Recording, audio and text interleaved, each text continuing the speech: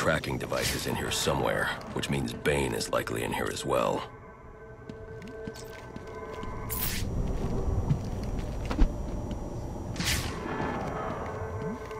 Project TN1. Looks like Bane's experimenting with a new form of venom. Whatever it is, it must be what caused the physiological changes I saw in the corpse back at the GCPD.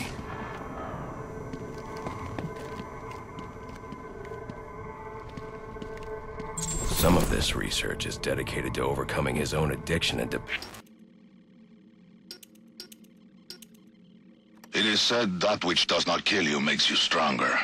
But that which makes you stronger can often kill you. Addiction is a weakness, one that must be overcome. Venom has become my addiction, my weakness. To free myself, I have tried many things. For a time, I sought to eradicate venom and wipe those who manufacture it from the face of the earth. But lately I've gravitated towards Project TN1, a replacement drug, which would eliminate Venom's addictive properties and holds the promise of a permanent effect.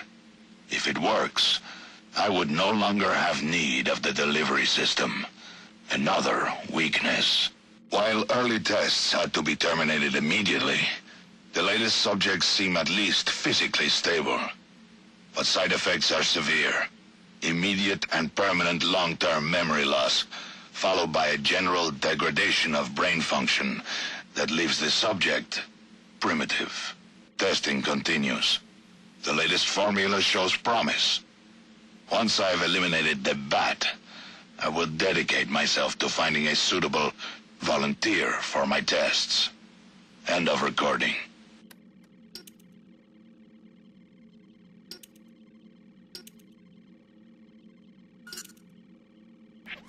Dependency on venom. He can't survive without it.